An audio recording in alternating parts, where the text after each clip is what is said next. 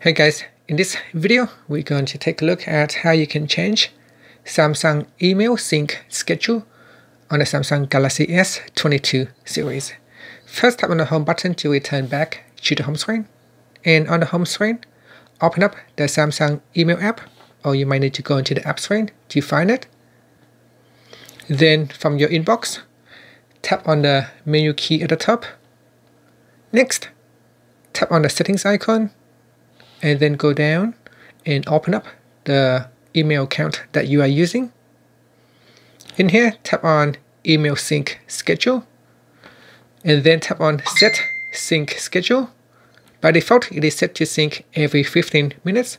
Now you can choose auto or manually every 15 minutes, all the way up to once a day. Now I can choose auto when received, so as soon as I receive an email, it will try to sync down to my inbox. After that, you can tap on the back key to go back to your email inbox, or tap on the home button to return back to the home screen. Thank you for watching this video. Please subscribe to my channel for more videos.